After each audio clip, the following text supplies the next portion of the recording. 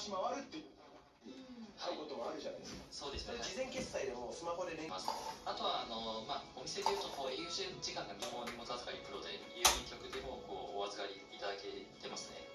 あとなんかカラオケもね、ビッグエコー。あ、そうですね。ビッグエコーとか預けて預けた後に歌うみたいなことも結構あります。系とかいろいろあると思うんですけど、他にもなんかこんな福岡にある預ける方がだいぶね、そうですね。はい。もっと遠征で来てる人とかはね、お泊まりのグッズとかもあるかもしれないけど、一回ホテル行ってからライブ会場って大変じゃないですか。そうですね。はい。だからライブ会場の近くで荷物誰か預かっててくれたら、まさにこれがもう8割程度使われています。それすごいですね。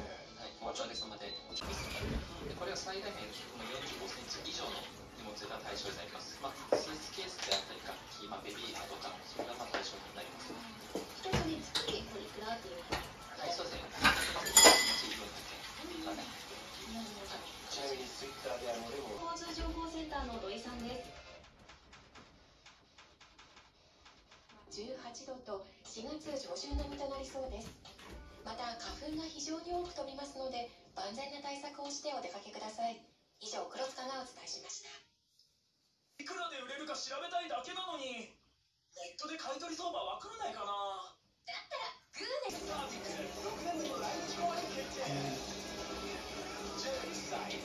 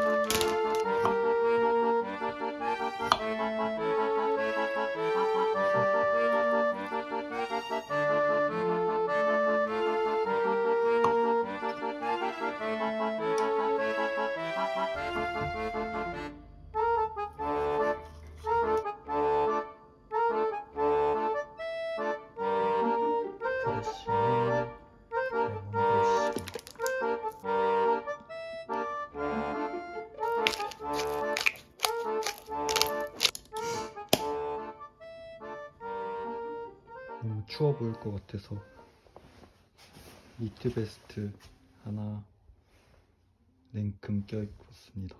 이러고 다시 나가볼게요.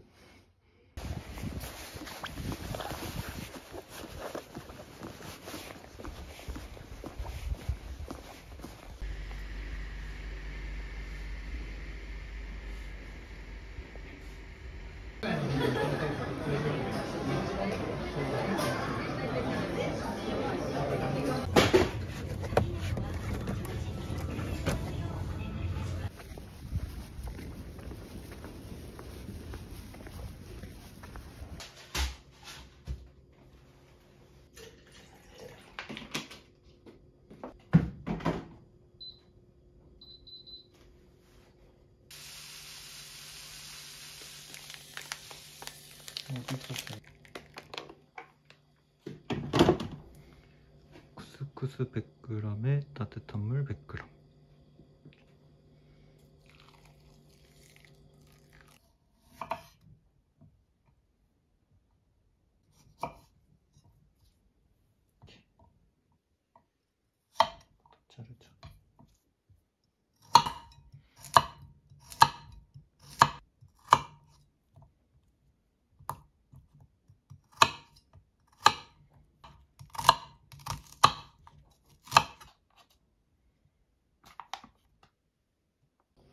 이제 이거랑 여기 아까 썰어둔 야채랑 제가 방금 이 닭고기를 푹푹 찢어놨어요. 이거를 그냥 한데 모아서 섞으면 끝입니다.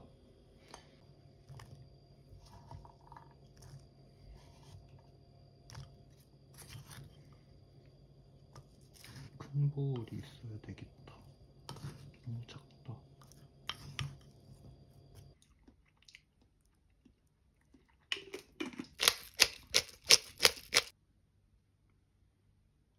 깨 옮겨 담았습니다.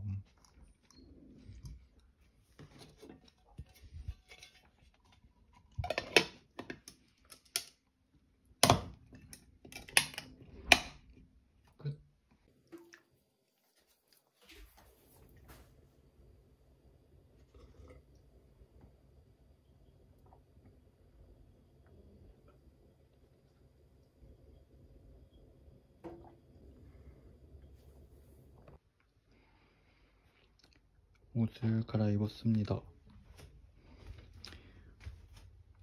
머리가 오늘 조금 이상하네. 이렇게 셔츠를 2장이나 입었어요.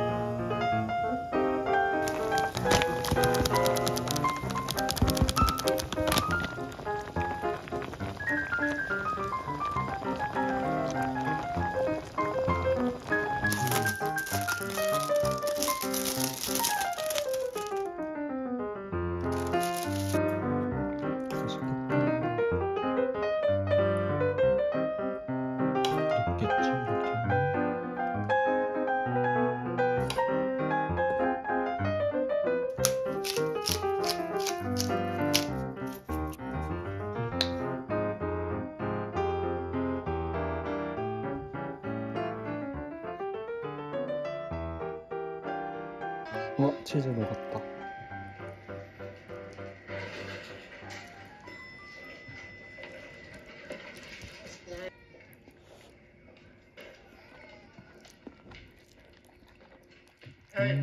맛있어.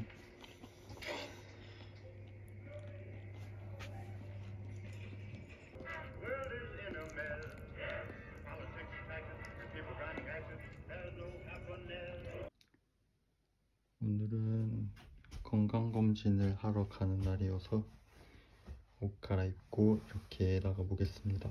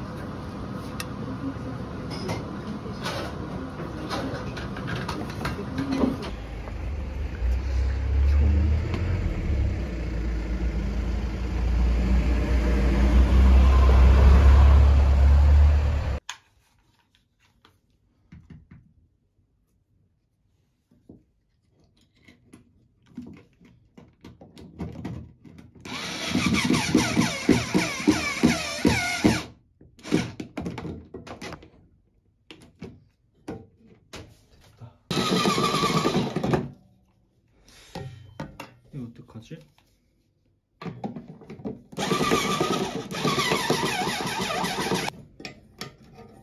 이걸 된다.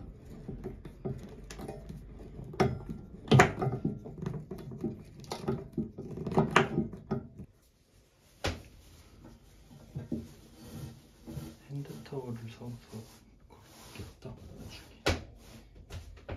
그리고 얘네 올려놓자. 이렇게.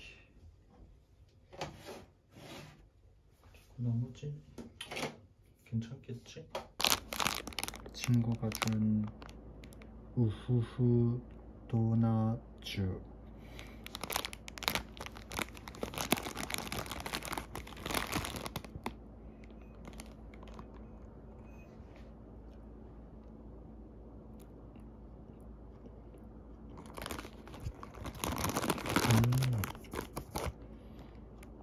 응?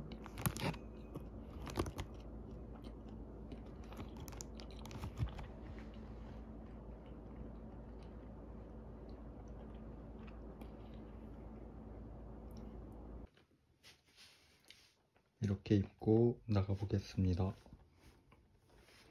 밖에 엄청 따뜻해요. 그래서 이렇게 셔츠랑 그냥 가죽 자켓만 입고. 진짜 따뜻하다. 날씨.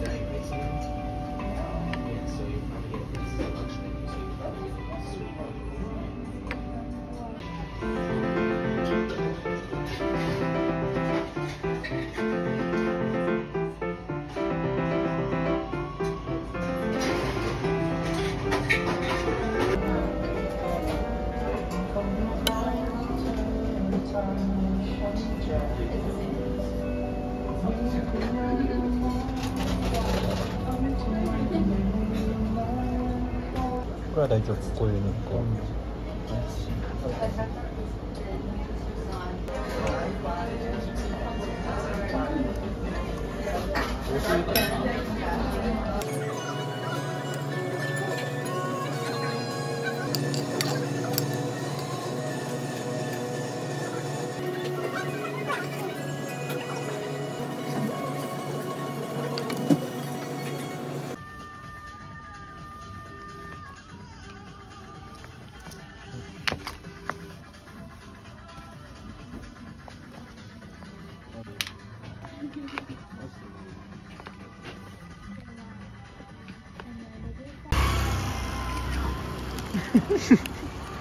샤네 루루루루.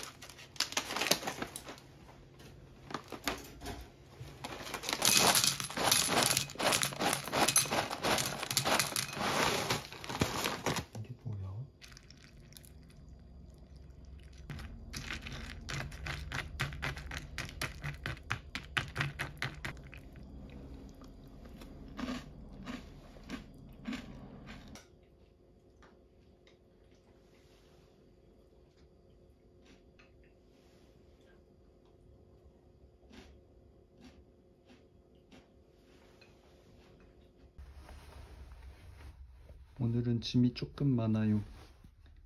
여기에 에코백 1, 에코백 2, 그리고 평소에 들던 가방.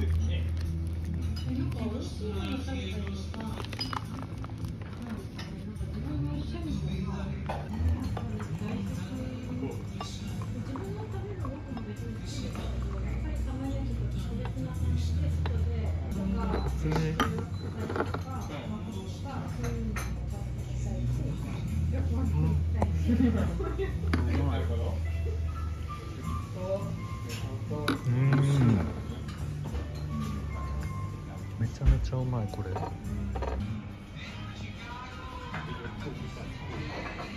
いこと言う。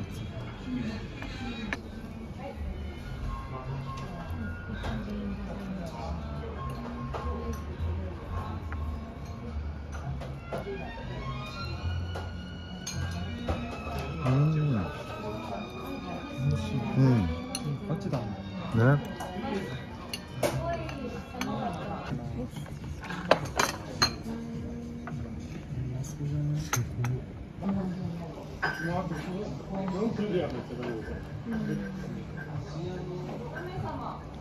アップする。外での回転の方がどっちが勝つ？どっちもです。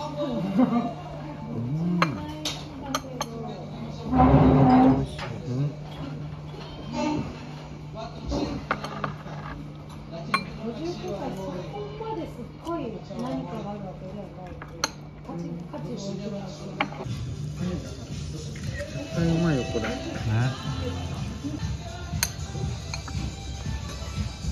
あ、絶対うまい。まあナイスチョイスな気がする。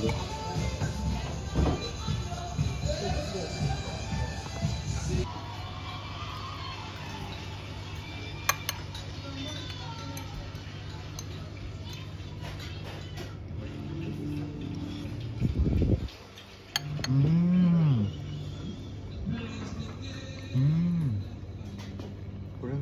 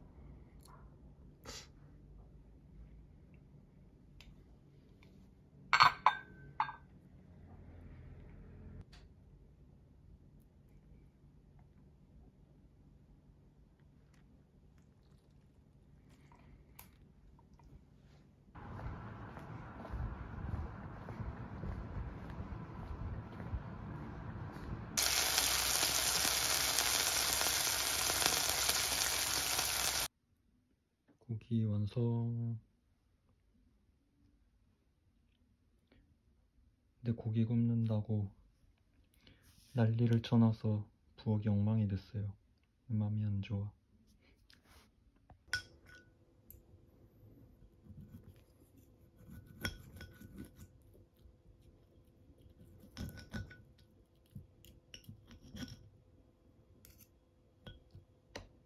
익었다.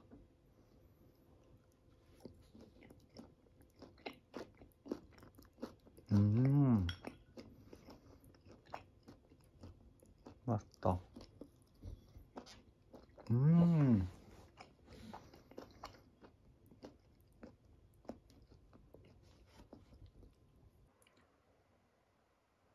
제가 컴퓨터를 뒤적거리다가 예전에 올렸다가 지운 영상을 발견했어요.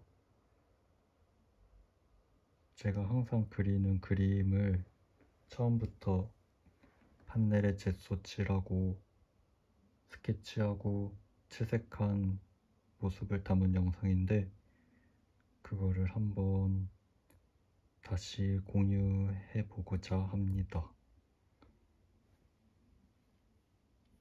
그러면 멋대로 한번 공유를 시작해 볼게요.